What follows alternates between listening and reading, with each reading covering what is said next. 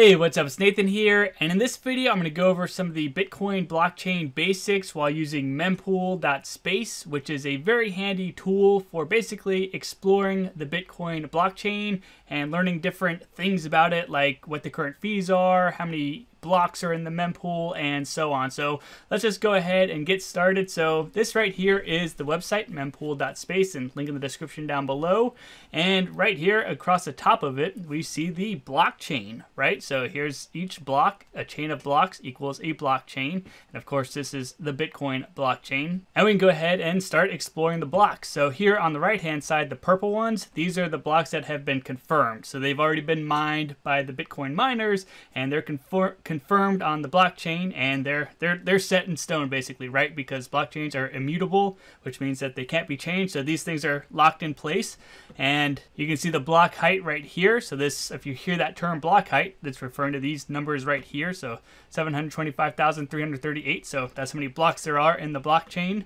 Right there. And then right here we have the pending blocks. So these are the blocks that are coming up next. And so what actually is in one of these blocks? Well, we can go ahead and click into one of them. So we'll click into the one that just was mined right here. So block 725,342. We get some information up here like the block's hash, the time it was mined, the size of the block, the weight of the block, the median fee. So these are the fees, on average that people pay to have their transaction be part of the block, and we'll talk about fees in just a minute here, but about 3 sats per byte. We have total fees, so this is the amount of fees that the miner earned by processing those transactions for the individual, so about $3,000 to mine this block. And then you've probably heard about the block reward or subsidy, and right now it's 6.25 Bitcoins per block, and you've probably heard of the halvening as well. And during the halvening, that's when that block reward gets halved. So in, I think, about 2 years from here, this will be dropped down from 6.25 to 3.125, right? So 50%, half of it. But obviously the miners are basically mining for that subsidy or block reward because, fees are only $3,000 for that block. Whereas if you add in that subsidy or reward, you're up to, $261,000 per block. And then we can see who actually mined the block. So we have Binance Pool. And if you go into other blocks, you can see like Ant Pool here and F2 Pool here. So you can see, who's mining the blocks. And then what's inside the blocks is all the transactions, right? So the very first transaction of every block will be from the Coinbase. Now, this is not Coinbase, the company. This confused me for a little while here. I thought Coinbase, the company, was, giving out Bitcoin or something. Like, I don't know. But Coinbase is where the subsidy comes from. Okay, so that's what that means. It's not Coinbase, the company. It's something completely different. They just, Coinbase, the company, stole this and named their company after it. But basically, this is the block reward and the subsidy, right? 6.324, 6.32, right there. See?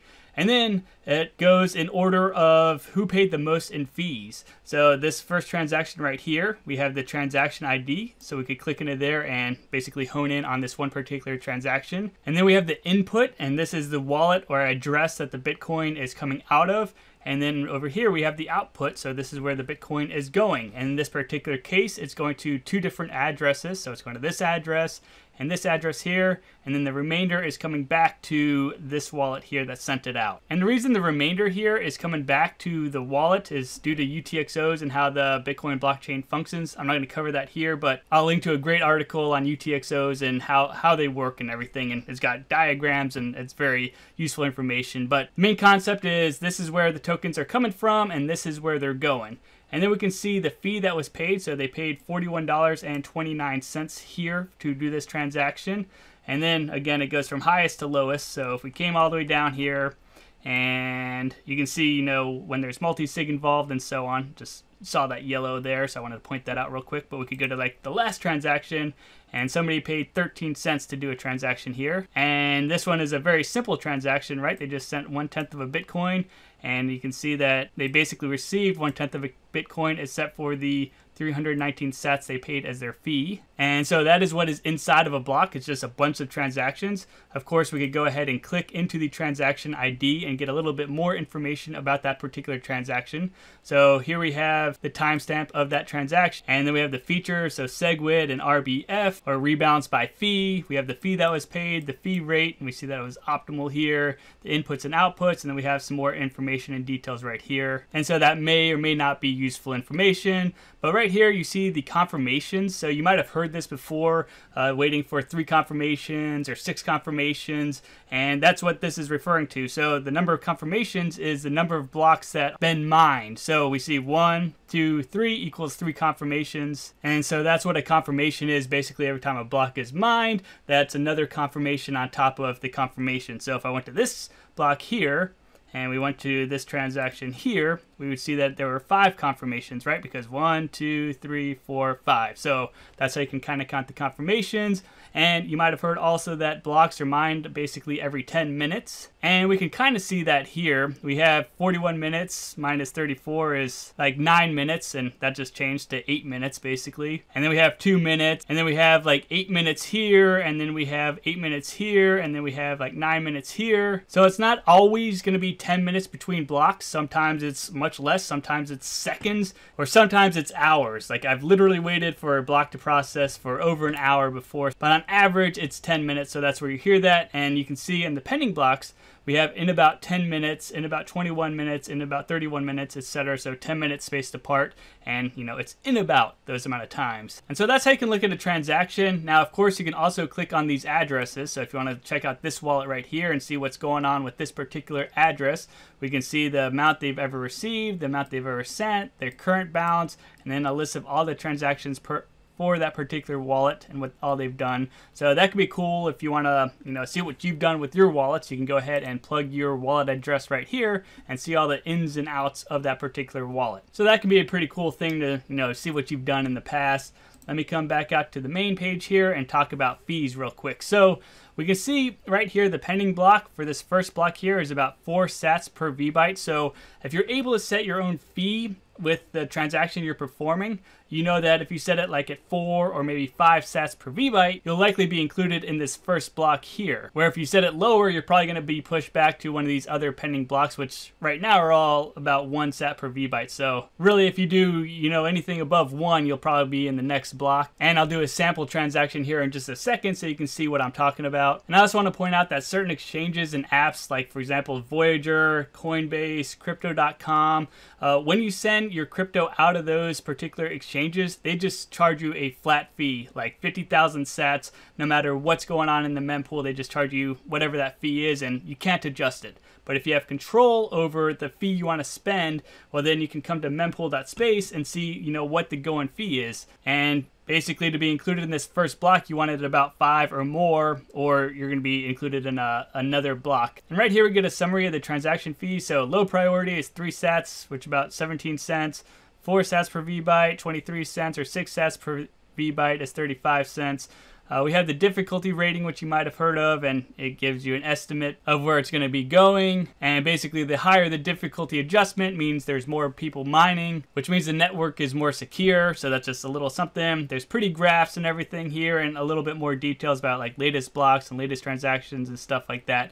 But let's go ahead and do an example here, and we'll be able to watch our transaction through mempool.space, and I think it'll be a good overall experience. So what I'm going to do is I'm just going to send some Bitcoin to myself. So I have another wallet, so I'm going to grab that address here, and I'm over here on my node, and I want to go ahead and withdraw some Bitcoin. And I'll just do 25,000 sats right there, so about $10. And I'll plug my address in there. And now I can go ahead and set my transaction fee here. And we see that it set it at 3 sats per VByte, which is about 60 minutes. I can go ahead and flip to custom here. And I could, you know, decrease it to 1. Or since we can look over here at mempool.space, we know that if I want to be in the next block here, I need to be probably above 2. So just for the sake of example, and so that way I can finish recording this video in a somewhat reasonable time, I'm going to set it at 5 sats per VByte, and then I'm going to go ahead and review the withdrawal, and I'm going to go ahead and confirm the withdrawal, and it gives me this transaction ID right here, so I can go ahead and copy that.